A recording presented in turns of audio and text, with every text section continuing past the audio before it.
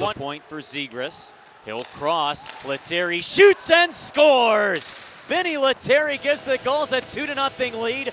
2 power play goals this evening. And Lettieri picks up goal number 11 of the season. And that shows you why the Gulls put 4 forwards on a power play. Not all the time your defensemen are your most offensive players. Lettieri playing the point position, picks up that puck, and he shoots it hard, and he gets it down on the blocker side. Probably the best place to take a shot, and that one had eyes. Great play by Lettieri.